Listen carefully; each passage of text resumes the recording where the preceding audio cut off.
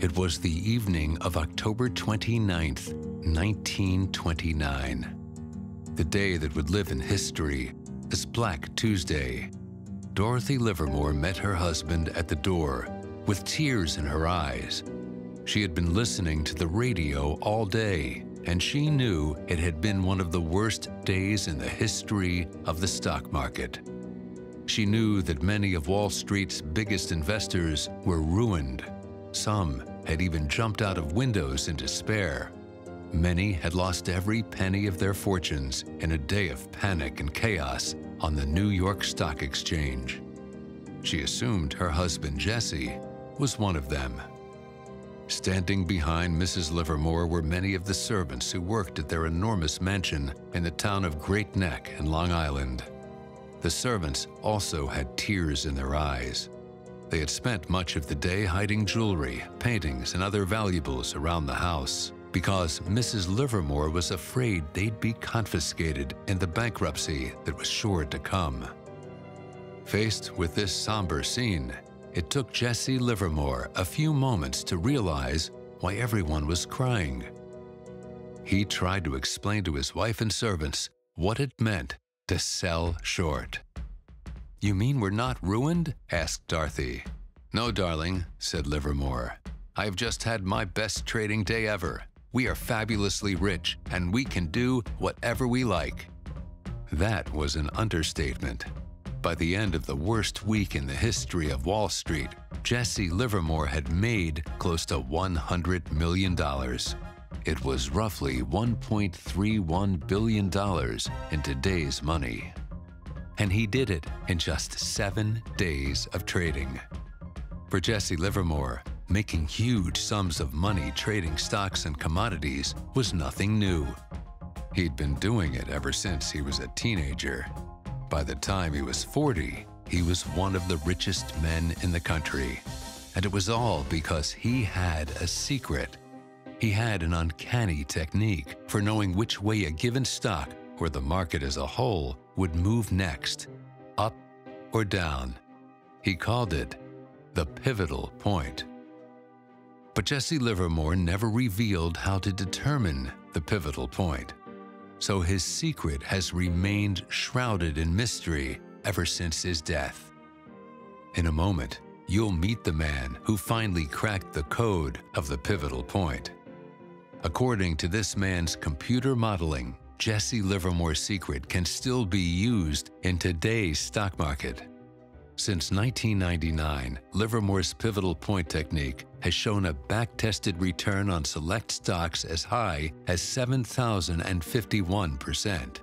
That's high enough to turn a typical 50-year-old man's nest egg of $100,000 into over $7 million by the time he reaches full retirement age. But to understand the pivotal point, you have to go back to the beginning of Jesse Livermore's story. Born in 1877, Jesse Lauriston Livermore was a quiet boy who liked nothing better than to read the financial pages in the newspaper. He ran away from home at the age of 14 when his abusive father forced him to quit school and go to work on the family farm. But his mother knew her smart and sensitive son wasn't cut out to be a farmer. To help him move to Boston, she gave Jesse all the money she'd saved by pinching pennies around the house. It came to a grand total of $6. Less than a year later, Jesse paid her back with the equivalent of $29,000 in today's money. Jesse put the cash on her kitchen table, and his mother's jaw dropped. It was more money than she'd seen in her life. "Where did you get all this?" she asked in amazement. You'll hear young Jesse's surprise answer in a moment. But first, please watch this. Jesse Livermore, the greatest trader in stock market history, called his secret the pivotal point. In 1929, he used it to make $1.3 billion in today's dollars in just 7 days of trading. For decades, the pivotal point has remained shrouded in mystery. But thanks to the investigative research of prize-winning journalist, market analyst, and trader John Markman, Jesse Livermore's secret has been revealed at last. Please join us on Tuesday, February 14th for an in-depth discussion with John Markman on Jesse Livermore's Pivotal Point. You'll get the chance to receive Markman's new ebook, Pivotal Point Trading, absolutely free. Don't delay. Reserve your spot by clicking the button below the screen. When Jesse Livermore's mother asked him how he managed to earn $29,000 in a few short months, Jesse said, "I made it in the bucket shops." At the turn of the century, bucket shops were gambling parlors where people bet on stocks instead of horses. In fact, no actual stocks changed hands in a bucket shop. Customers bet on the movement of stock prices without owning the underlying securities. But the customers won, or more often lost, plenty of money in bucket shops. Jesse placed his first trade in a bucket shop at the age of 15. He bought shares of Burlington Railway on margin for $5, then sold them for $8.12, making a quick return on his money of 62%. Courage? No. If all I have is $10 and I risk it, I am much braver than when I risk $1 million and have another $1 million salted away. By the age of 16, Livermore had taken more than $250,000 in today's money from the bucket shops. He won so much money, in fact, that before long, he was banned from every bucket shop in Boston. So he traveled from city to city in search of bucket shops that would take his bets. He often wore disguises to escape attention, but his youthful age and boyish good looks always gave him away. Most bucket shops were owned and operated by gangsters, especially the notorious Rothstein gang that would later fix the 1919 World Series. Rothstein and his gang knew there were only 3 possible ways for Jesse Livermore to be winning so much money from them. Either he was very lucky, or he was cheating, or he had a way to predict stock prices that nobody else knew. One way or the other, they didn't want him in their bucket shops anymore, so they made him an offer he couldn't refuse. And Jesse took the hint. At the age of 22, he decided to move to New York City and take a shot at the biggest gambling parlor of them all, the New York Stock Exchange. In a moment, you'll find out how he did there. But first, please watch this. Jesse Livermore, the greatest trader in stock market history, called his secret the pivotal point.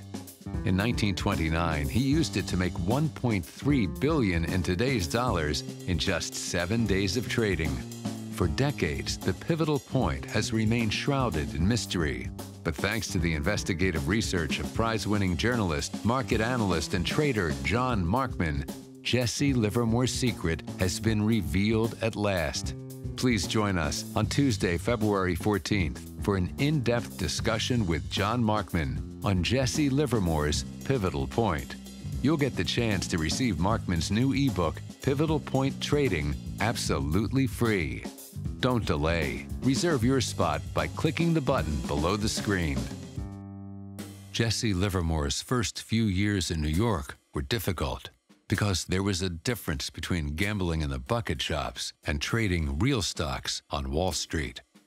Here is John Markman, the author of the annotated edition of Reminiscences of a Stock Operator, the most widely read book about Jesse Livermore.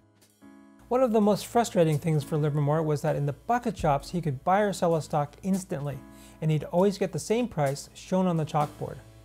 But on the New York Stock Exchange, trading took time, and the prices were constantly changing. So Jesse didn't always get the price he was quoted. At first, this threw a wrench into his system, but soon he learned how to overcome it, and in fact, he learned a lot about how to trade stocks in those first few years in New York. By 1906, Jesse was starting to get the hang of it. He sold short just after the devastating San Francisco earthquake, and he made $250,000 in just 3 days. That's about $6 million today. The following year, he did it again. In 1907, the Knickerbocker Trust, the largest trust company in New York, suddenly failed. It triggered a run on the banks throughout New York City, and soon there was no money on Wall Street.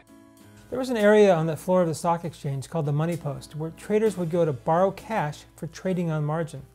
But in the panic of 1907, the money post ran out of money. Everybody wanted to sell, but nobody had any cash to buy. And as a result, stock prices plunged. At a certain point, people started to wonder if the stock exchange would survive. And in fact, they were wondering if the entire US economy would survive. That's when J.P. Morgan stepped in. John Pierpont Morgan was the greatest financier of his time and one of the wealthiest men in the world. In desperation, the leading bankers and brokers in New York gathered in the library of Morgan's home to beg him for help. One of Morgan's first steps was to send a message to Jesse Livermore. The message was simple: for the good of the stock exchange, for the good of your country, please stop selling short. But Livermore had already come to that conclusion on his own. Just before the market was about to implode, Jesse Livermore took his profits and began to buy. When the dust settled, he had made more than $1 million in a single day of trading. That's roughly $24 million in today's money. The following year, Jesse Livermore turned his attention to the commodity markets and switched his strategy to the long side. There is only one side to the market, and it is not the bull side or the bear side, but the right side. Jesse bought 140,000 bales of cotton on the commodity exchange of the Chicago Board of Trade. Rumors began to spread that Jesse Livermore was trying to corner the market in cotton. The price of cotton began to go up, but Livermore kept buying more.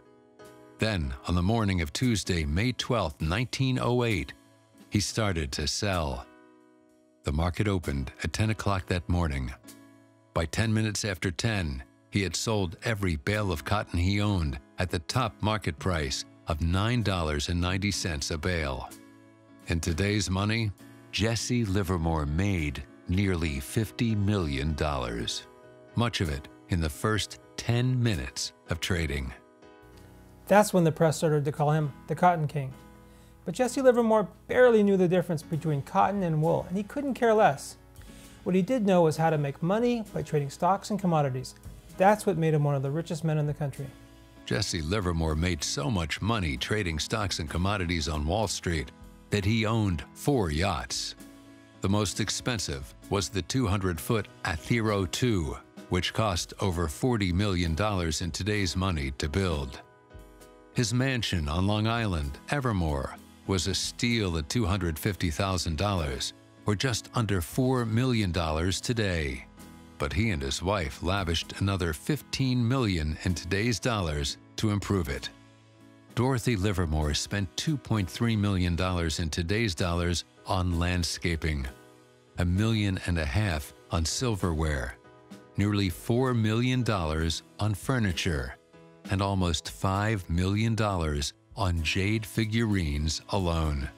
The mansion and yachts employed a staff of 80 full-time servants. When Jesse and Dorothy went on vacation, they traveled in their own railroad car, often to Palm Beach, Florida, where they maintained a suite of rooms at the famous Breakers Hotel. This lavish lifestyle was all because Jesse Livermore understood one little secret.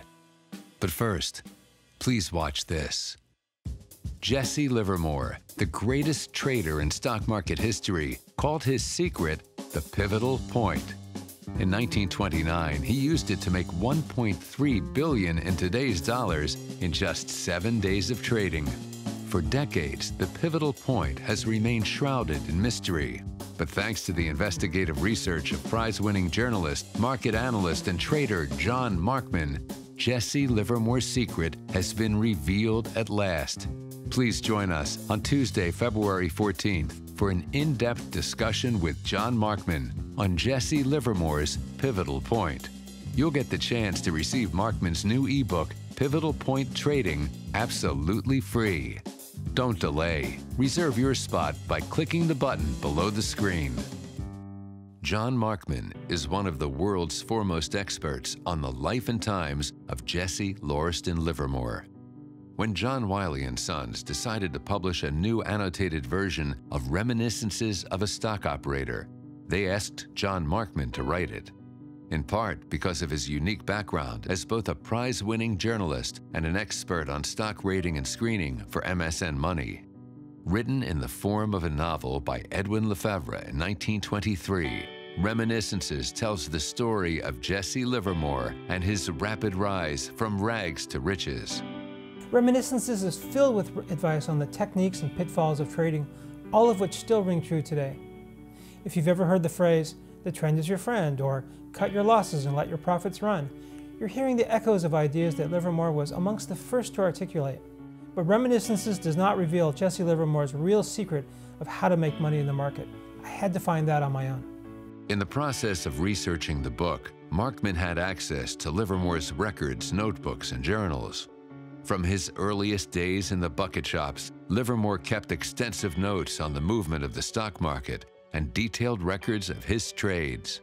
As Markman pored over these mysterious numbers, a new picture of Livermore's investment strategy began to emerge. When I was working on this project, I felt like an art restorer. I kept uncovering more and more layers of paint that nobody but Livermore had ever seen before. Reminiscences was supposed to be a tell-all book, but Livermore didn't tell everything he knew, and perhaps that's no surprise. When the book was published in 1923, Livermore was still actively trading. You can't blame him for not revealing his most precious secrets to the people who were trading against him. But I knew the secret was buried somewhere in those stacks of papers, notebooks, and journals. If only I could crack their code.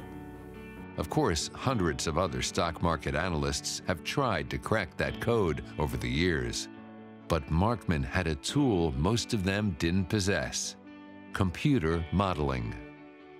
Going back to his days at Microsoft, John Markman was an expert at using computer algorithms to predict the movement of stock prices.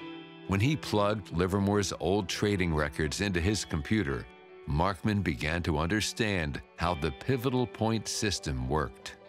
In its simplest form, Livermore's gift was this: he could look at the ticker tape and tell exactly when to buy a stock and exactly when to sell. That's what he meant by the pivotal point. And my computer models have proven that Livermore's system works just as well today as it did back then. Even better, actually, because even though market conditions have changed, government regulations have changed, the leading stocks have changed, human nature has not changed. Which means it's still possible to be on the right side of the market when everyone else is on the wrong side. And as Jesse Livermore knew better than anyone, that's the place where fortunes are made. There is nothing new on Wall Street. Whatever happens in the stock market today has happened before and will happen again. Imagine for a moment what kind of impact this could have on your own trading. Imagine if you knew where the major turning points were in any stock, the point where a stock, or even the market as a whole, pivots from a downtrend to an uptrend. Imagine if you knew it before the majority of other investors did. But you don't have to imagine it. John Markman's computer models show the pivotal point in action. This chart, for example, tracks the meteoric rise of a company called Integrated Device Technology, Inc. IDTI makes semiconductors that are used in a variety of computing and communication devices. Jesse Livermore would have no idea what a semiconductor is, but he'd understand the meaning of this chart in a heartbeat. When the stock hit its pivotal point in November 1999, it was trading for only $17.92. Then just 10 months later, when it reached its top pivotal point in August 2000, it sold for $79. Investors who went along for this ride could have realized a gain of 340% during a time when the S&P 500 was returning only 16%. That's enough to turn an investment of $10,000 into $34,000 in less than a year. Markman's computer models show Livermore's pivotal point system working again and again. TJX, the parent company of TJ Maxx, went up 71.9% in 195 days after hitting its pivotal point. The oil drilling company Helmerich & Payne reached its pivotal point in late November of 2000 and soared 64.7% in just 98 days. After hitting its pivotal point in August of 2000, Darden restaurants skyrocketed 55.6% in only 154 days. Gilead Sciences went up more than 50% in less than a year after crossing its pivotal point in December of 2013. And the biotech company Celgene jumped nearly 50% in less than 6 months after reaching its pivotal point in January of 2013. The results are impressive, but the question remains, how does it work? How did Livermore know exactly where to find the pivotal point? More importantly, how can you put this strategy to work in your own trading? To answer those questions, Weiss Research has scheduled an in-depth interview with John Markman at 3 p.m. Eastern Time on Tuesday, February 14th. You are invited to attend this discussion at no cost. Everyone who attends will get a chance to receive a free copy of John Markman's new ebook, Pivotal Point Trading. Admission to this online discussion is absolutely free. But to limit the number of attendees, we must ask you to register no later than 5 p.m. Eastern Time on Monday, February 13th. To register now, click the button below the video screen. You will receive an email confirming your registration with instructions on how to join the discussion on Tuesday, the 14th of February. Please don't delay. Click the button below this video to reserve your place now and make a note on your calendar to join us on the 14th of February for a discussion that could change the way you trade forever.